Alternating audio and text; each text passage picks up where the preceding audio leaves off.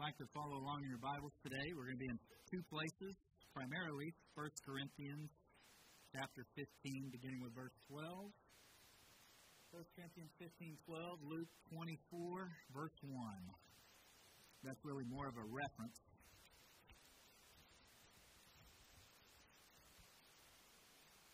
I hope you pray for your pastor.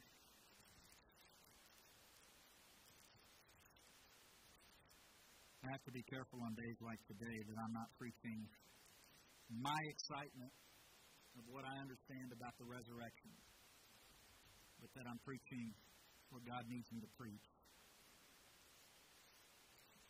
I was texting with the general superintendent this morning, just said, I'm praying for you. I recognize the magnitude of what this day represents and the privilege it is to be in the pulpit today. And it's very overwhelming. So I hope you pray for me. Because Resurrection Day is not, it's unlike any other Sunday or day that it represents. It represents victory over sin and death. But when you understand what that really means to God and to you, then I pray too that you would be overwhelmed by what it means. So I hope you prayed for me. 1 Corinthians 15, beginning with verse 12, says, Now, if Christ be preached that he rose from the dead, how say some among you that there is no resurrection of the dead? But if there be no resurrection of the dead, then is Christ not risen? And if Christ be not risen, then is our preaching vain, and your faith is also vain. Yea, and we are found false witnesses of God, because we have testified of God that he raised up Christ, whom he raised not up, if so be that the dead rise not. For if the dead rise not, then is not Christ raised. And if Christ be not raised, your faith is vain, ye are yet in your sins. Then they also which are fallen asleep in Christ are perished. If in this life only we have hope in Christ, we are of all men most miserable. But now is Christ risen from the dead and become the firstfruits of them that slept. For since by man came death, by man came also the resurrection of the dead. For as in Adam all die, even so in Christ shall all be made alive. But every man in his own order, Christ the firstfruits, afterward they that are Christ's at his coming. Then cometh the end, when he shall have delivered up the kingdom of God, even the Father, when he shall have put down all rule and all authority and power. For he must reign till he has put all enemies under his feet. And finally, verse 26, the last enemy that shall be destroyed is death. Wow, I can't tell you how many times I read through these verses of Scripture.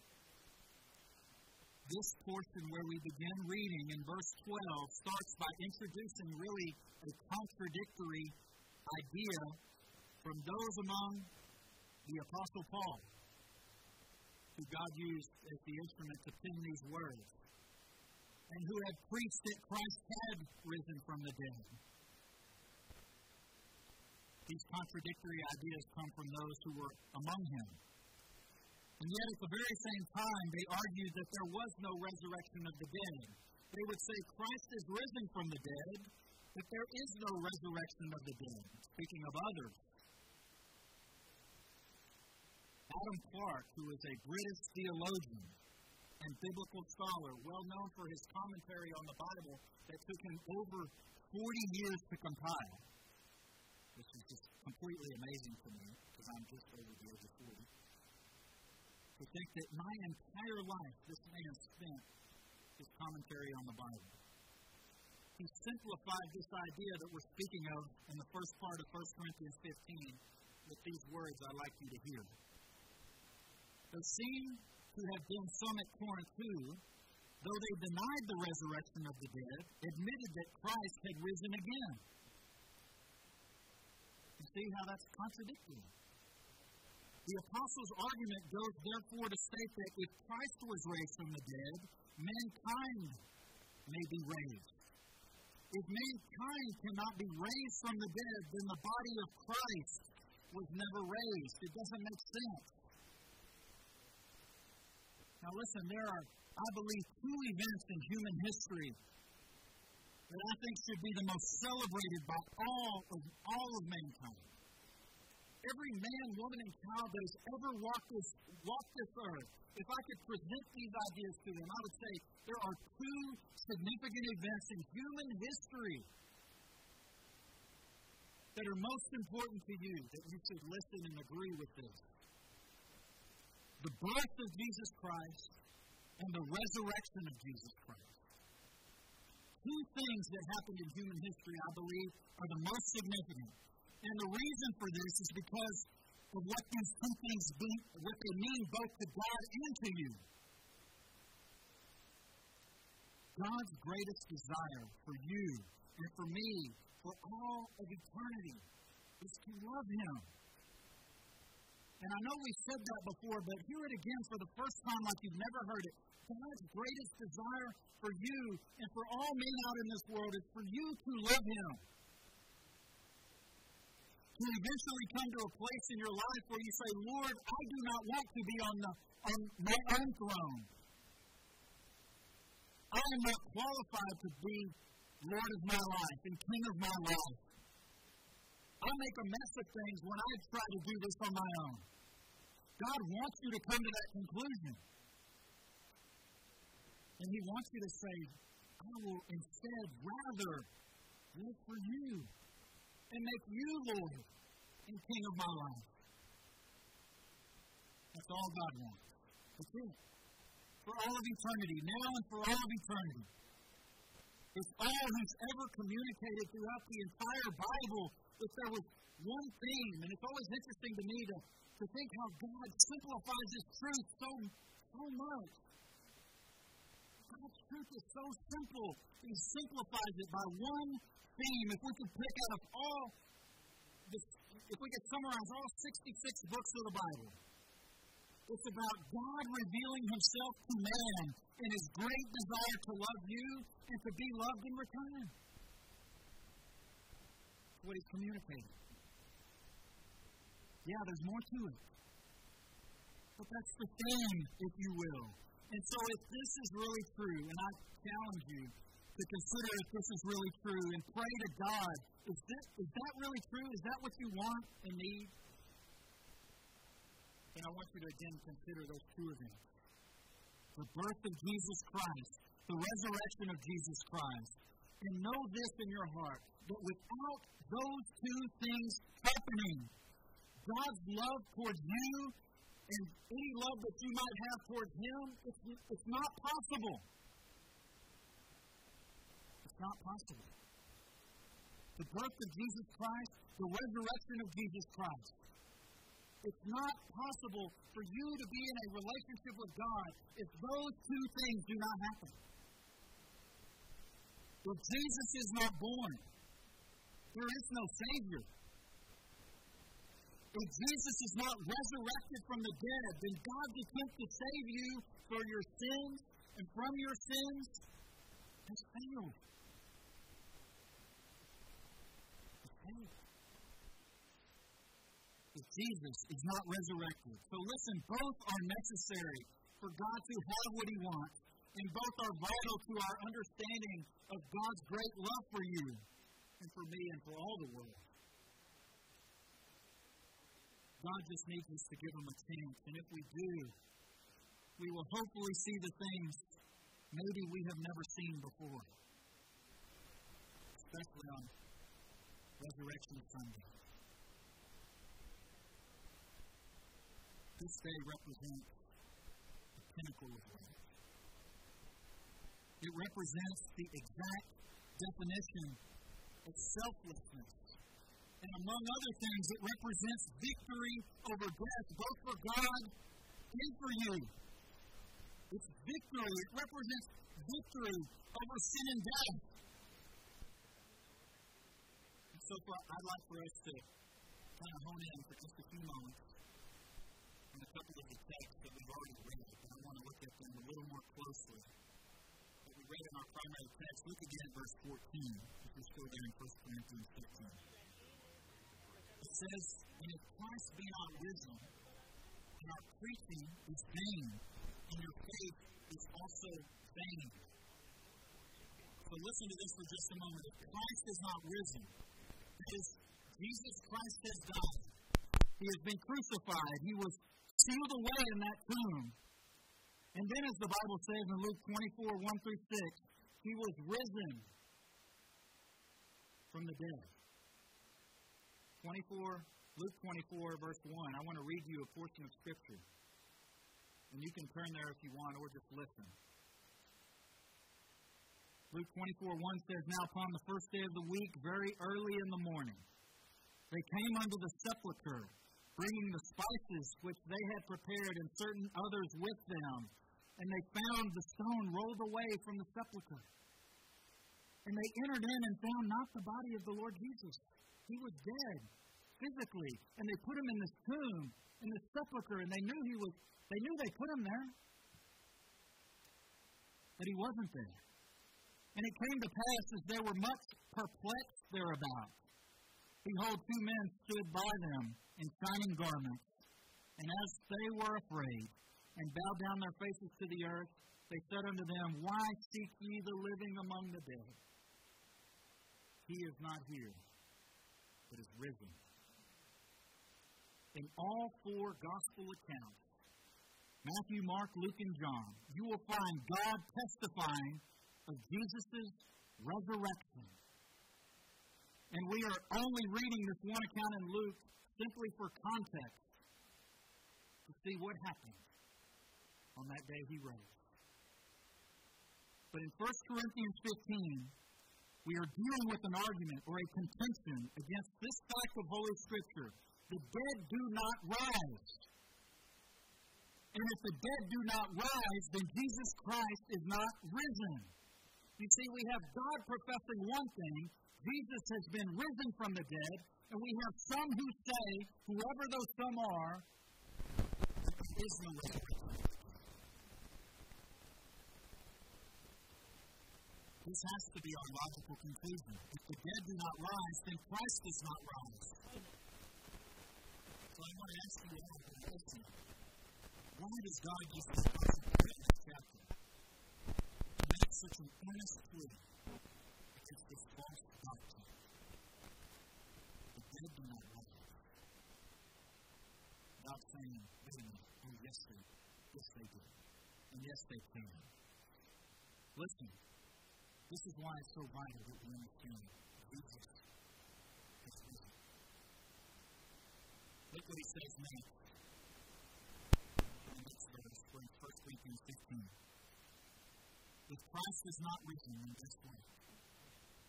Our preaching, then it is our preaching vain. It's vain. And your faith is also vain. That word vain means empty. It means worthless. It means futile, good for nothing, useless, of no value. If Jesus is not risen, your faith is in vain. It's worthless. The preaching, why I get in this pulpit and preach, or any man of God who gets in the pulpit and preaches, it's worthless. Why do it? That's what God's saying. There's no point to it. Christ is not risen. God is presenting the question to all who will listen. Why do you preach anything about Christianity? Why do you do it? If he is not risen, your faith, Christianity, what you believe in is vain. It means absolutely nothing. I want you to hear these words because they're so powerful when you understand what God is speaking of. So think about this for a minute. And this is something I believe God was giving me as I was thinking about, the importance of this resurrection. It's so important to God. It was necessary. It was vital. It had to happen. But it got me thinking about something else, about God and Jesus Christ. Think about this for a moment. All the things that you have ever learned about God, all the things throughout your life you've ever learned about Jesus, maybe it's a lot, maybe it's a little, but I believe something you've heard of Jesus Christ and God. Maybe you've even believed something.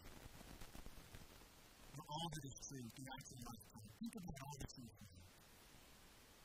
That's the premise I'm talking about. Think about all that you know about God. Jesus, for example, was and is the only Son of God. He was born of a virgin named Mary, conceived by the Holy Spirit. The Apostles' Creed, all those fundamental truths that we talked about. He lived a perfect life. He preached and he shared God's truth to all who would listen. He loved all that he encountered, even harshly at times. And how quickly do we think of the Pharisees and the Sadducees?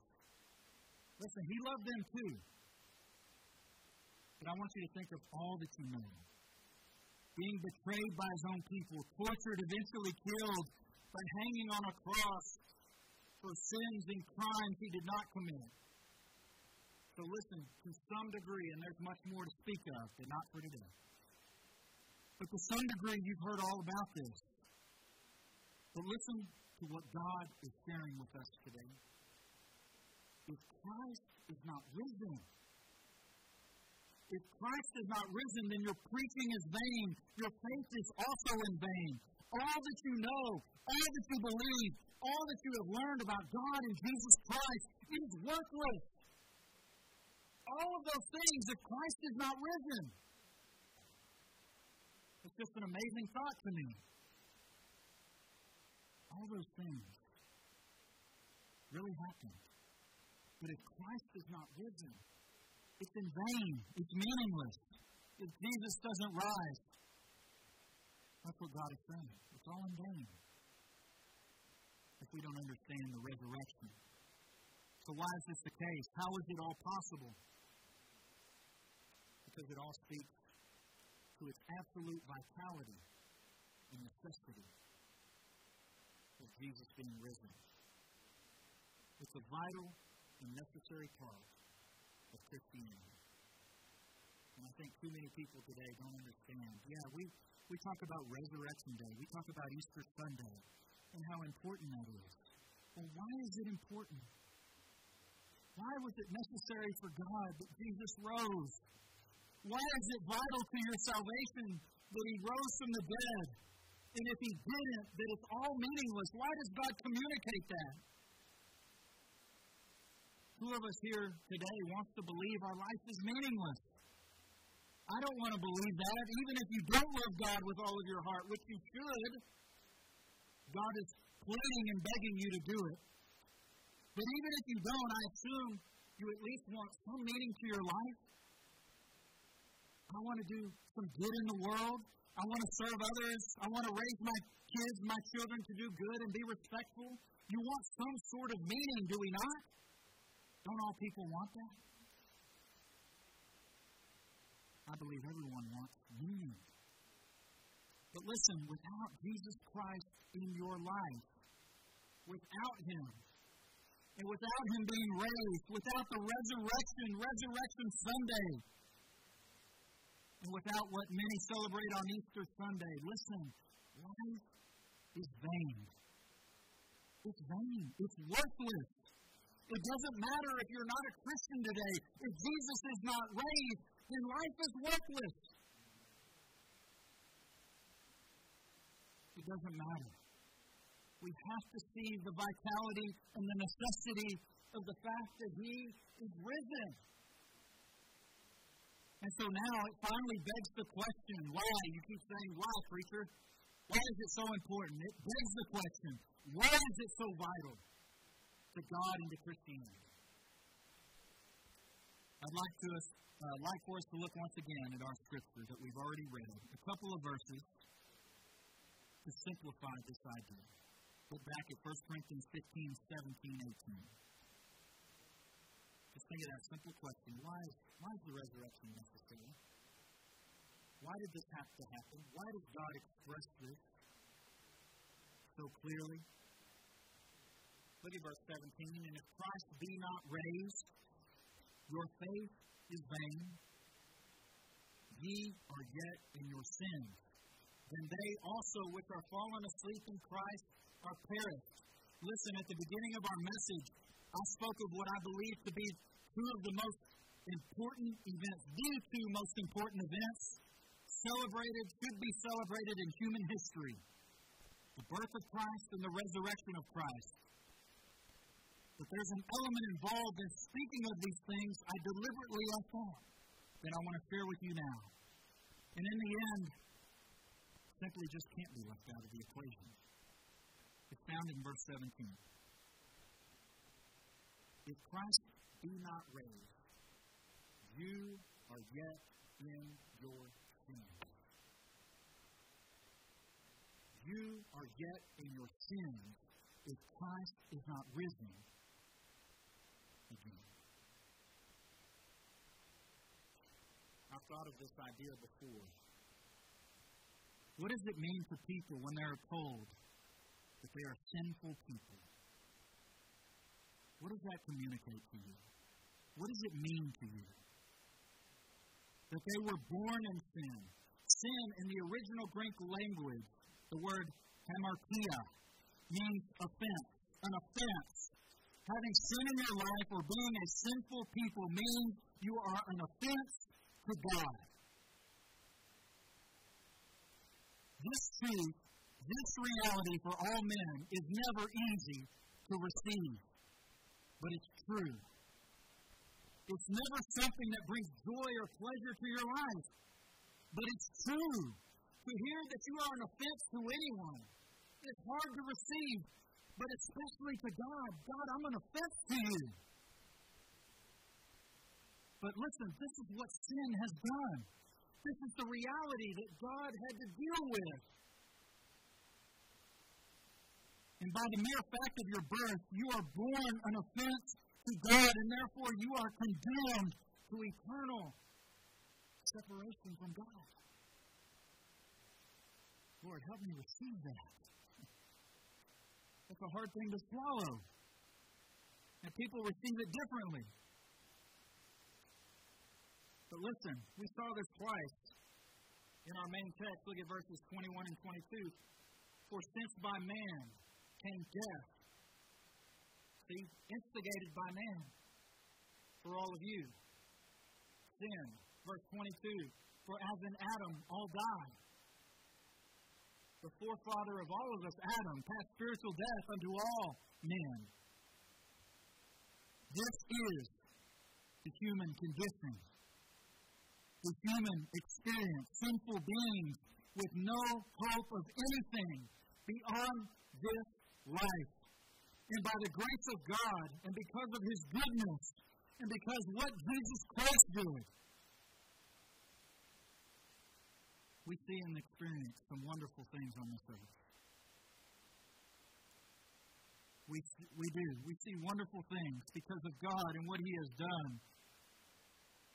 But listen, without the resurrection, this is all there is. All that you see and experience every day, the human condition, apart from God. All the sin and all the ways that it's affected this world. That's all we see. That's all we have. That is our best experience. That's all there is to this life. God said it best. Look at verse 19. If in this life only we have hope in Christ, we are all of men most miserable. This life is it. All the pain. Some of you have been through some pain, some misery, some heartache. Is this all we have? A sinful world is our best experience. Misery and pain comes to all of us in our families. But is this the best we can hope for? And in the end, death is all we have to look forward to. You know what God's saying about that? How miserable. How miserable. How awful. But because of Jesus Christ, life is more than that. Life is more than misery on earth with no hope. Life on this earth can be joyful, it can be peaceful, it can be comforting despite all that sin that surrounds us. Do you know why? Because He is risen. The resurrection means that Jesus Christ overcame sin and death. That is what this day represents. Sin is defeated. Death is defeated. If Jesus did not rise up from the grave and overcome death, then as the Scripture says, you are yet in your sins. And what a miserable, terrible, awful experience that would be. Can God bring this reality to your mind and to your heart today? What a miserable experience if Christ is not risen. The resurrection says, it screams, really, is what it does. It says, the plan of human salvation through Jesus Christ, it worked. It worked. There is hope. There is life to be found in Jesus Christ because of the fact that He was resurrected. And I pray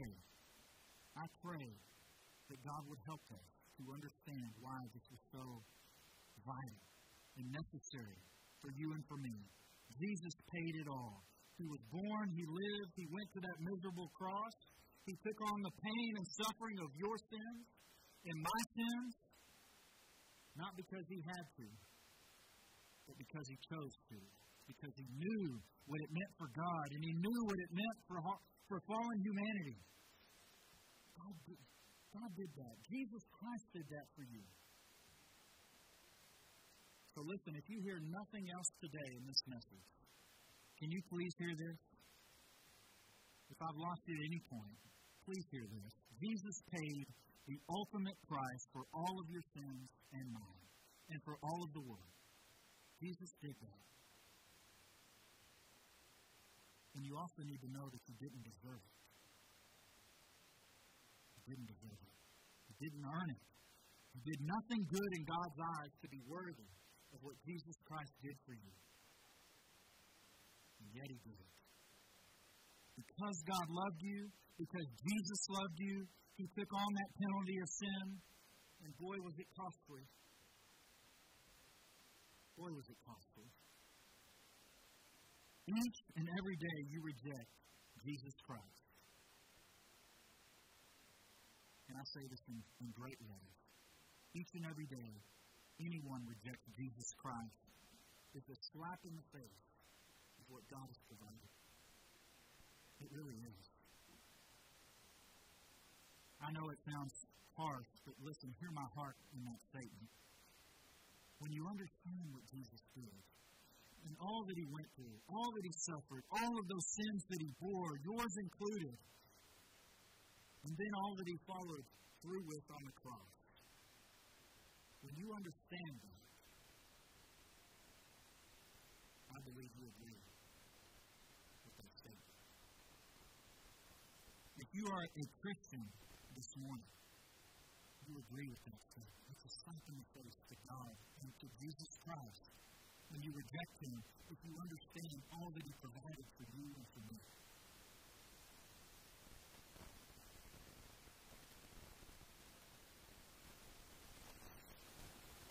Jesus Christ came to this life. Isn't that right? Jesus Christ was born.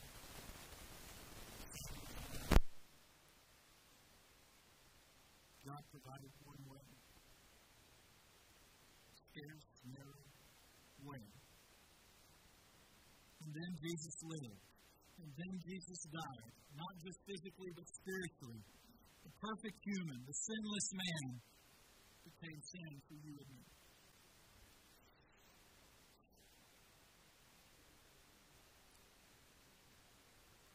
I don't deserve it. I didn't deserve it. Quick to tell God and anybody who would listen, I did not deserve what Jesus did for me.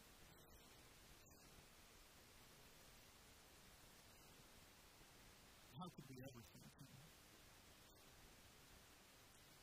You know, there's one way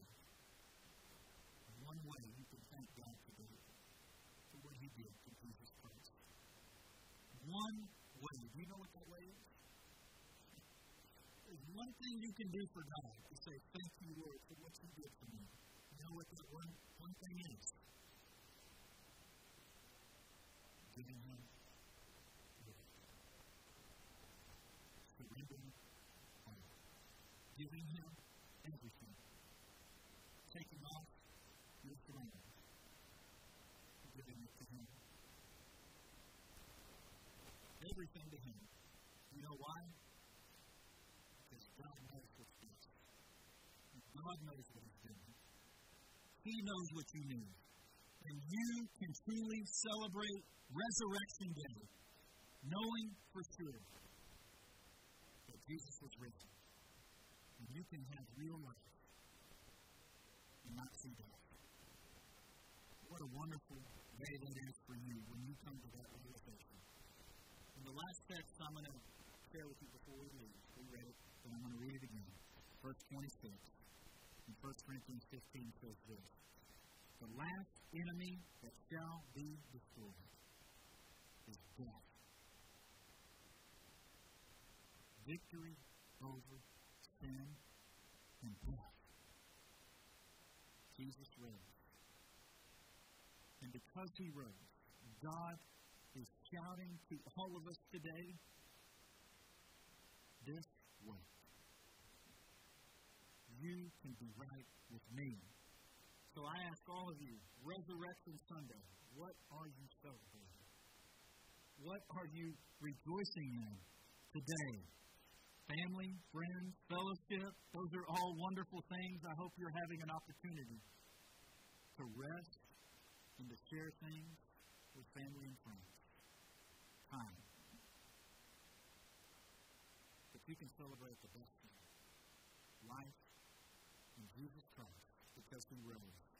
Rejoicing that He defeated sin and resides in us. You can celebrate that. The Scripture says He is not here, but He is risen. Jesus is risen indeed. Amen. I pray that you believe it. Brad, Mark, and sing with us. Please stand and sing our last hymn, 108. 108.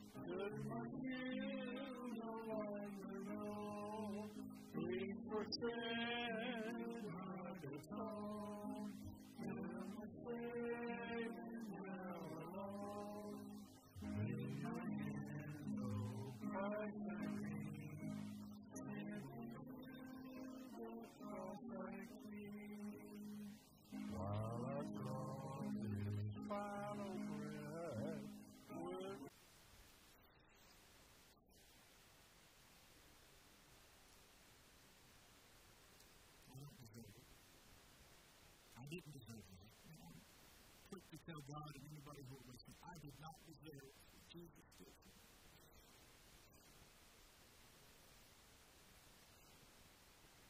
How could we ever thank Him? You know, there's one way